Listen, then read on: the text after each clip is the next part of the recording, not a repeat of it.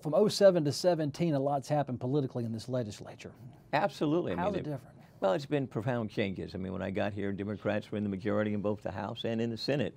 I mean, Senator Mark Bass-Knight was preeminent in the way that he operated the state Senate, and Senator Tony Rand. I mean, it was a Senate which was very progressive in terms of standing up for education for North Carolinians, progressive in trying to attract business to North Carolina, progressive in trying to be inclusive of all the people in our state and uplifting all of the people of our state and taking us in a direction I think that we could all feel proud.